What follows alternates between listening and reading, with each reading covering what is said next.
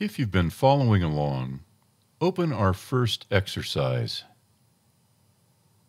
Here we have a simple animation with just 5 frames in the xsheet and 5 frames in the level strip that match. Click this down arrow to expand the tools and select the Pinch tool. Also, in the Tool Options bar, click Manual. This allows us to adjust the influence of the tool. Click and drag on the small square to expand or contract the amount of influence. Position the tool near a corner and drag outward. Do this on all 4 corners.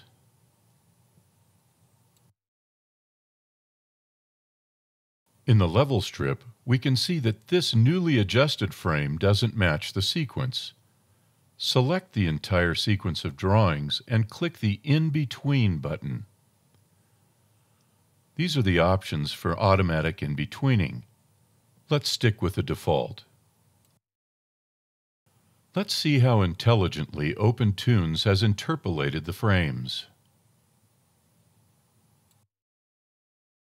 The result looks very good indeed. Select all the cells in the xsheet by clicking on the first frame and dragging downward, then right-click and select Swing.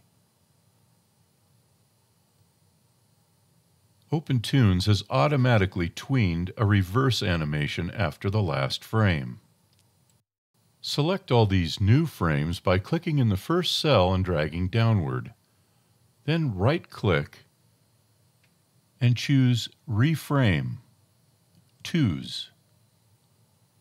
Animating on twos gives us a much smoother animation at 24 frames per second.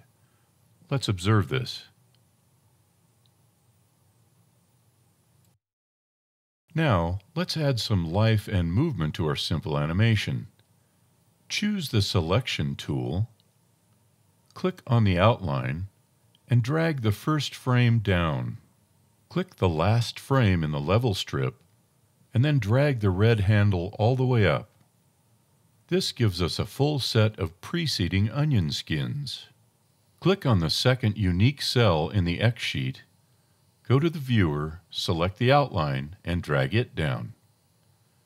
Proceed every other frame in the xsheet. Continue by selecting each unique cell in the xsheet and adjusting it in the viewer as shown.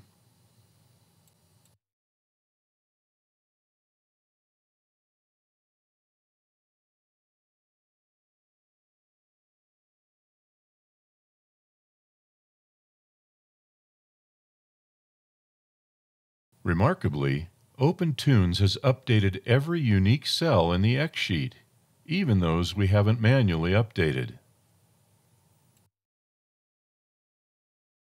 Right-click in the viewer and deactivate the onion skins. Now click the loop icon in the control bar or console. Click this button in the control bar to return to the first frame of the animation. Right-click in the Level palette and select New Style to create a new color. Click somewhere here and select this shade. Apply that shade to the newly created style. Select the Fill tool from the toolbar, and from the Tool Options bar, select Frame Range. Click once in the first frame, select the last unique frame, and click in the viewer a second time. Check for success by scrolling through the frames. Some outlines were not filled. Let's try this same technique in the level strip. Click once, select the last frame, and click a second time. You can see that this worked much better.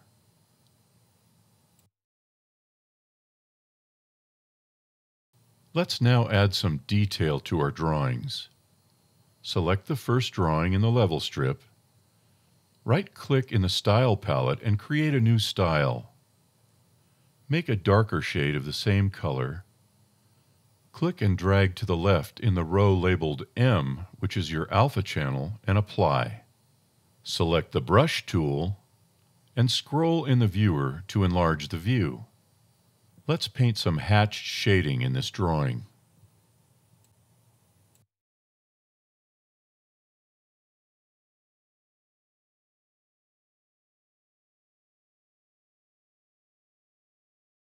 Select the last drawing in the level strip and paint some hatching in this one as well.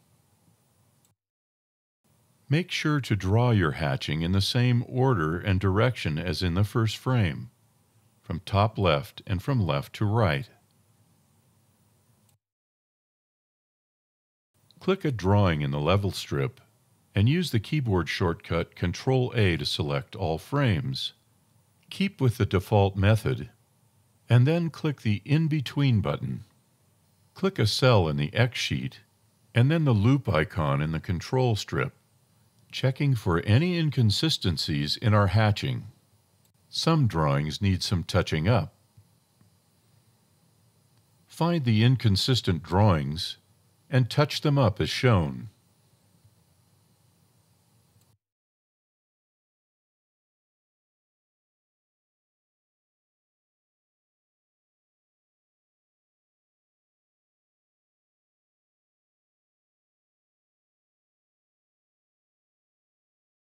Click a cell in the xsheet and then the loop icon to see if you had success or not. We achieved all these results by simply manipulating 5 drawings in the level strip.